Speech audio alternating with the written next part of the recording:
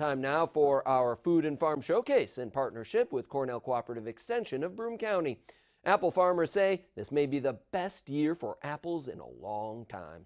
Apple Farms in the town of Shenango is already in full, Apple Hills, excuse me, not Apple Farms, Apple Hills in the town of Shenango is already in full season. The 150-year-old farm rolls out 13 different varieties of apples, a few at a time, as they ripen through the season.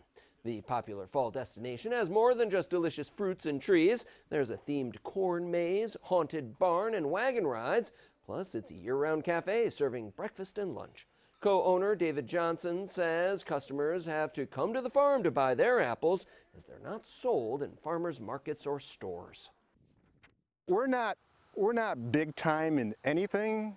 We just try to have a little bit for everybody, you know, like we're not going to scare the pants off your kids and have bloody ghouls jumping around the place. We just want some kind of wholesome fun, you know.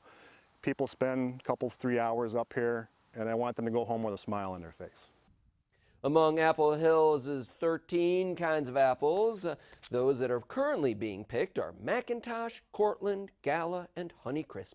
Though the cafe is open on the weekend year-round, fall is by far the farm's busiest season.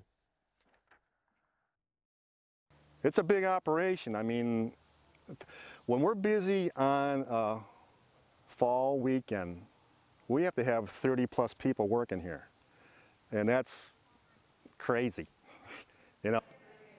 In addition to the Apple Groves, the Apple Hills Cafe is now open Tuesday through Sunday during this fall season, offering breakfast and lunch to those hungry apple pickers. To find out more about cafe hours or events going on, go to applehills.com.